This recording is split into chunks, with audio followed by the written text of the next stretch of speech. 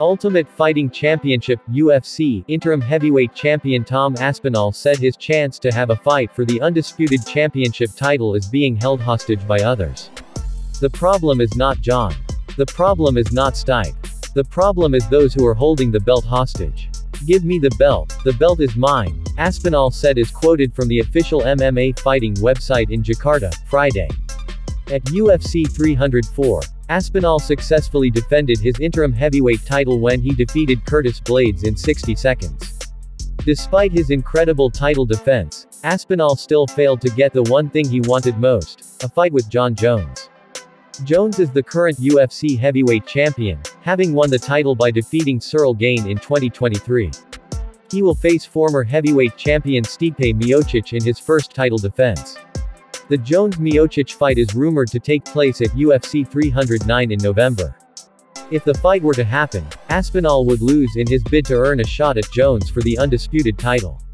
Aspinall said he knows that while the Jones-Miocic fight is rumored to take place in November, nothing has been announced or signed. But if it does happen, I'll be there. I'll be ready to go toe-to-toe with one of you for the undisputed title if one of you drops out, he said. If he does defend against Stipe in November, he said he'll be in the front row of the crowd. I want you, Jones, to give me the undisputed title when you walk past me. Thank you, he said. Aspinall has been trying to get a fight with Jones since winning the interim belt last fall but has yet to get the chance. Stipe is getting a title shot despite being 42 years old and out of action for more than 3 years.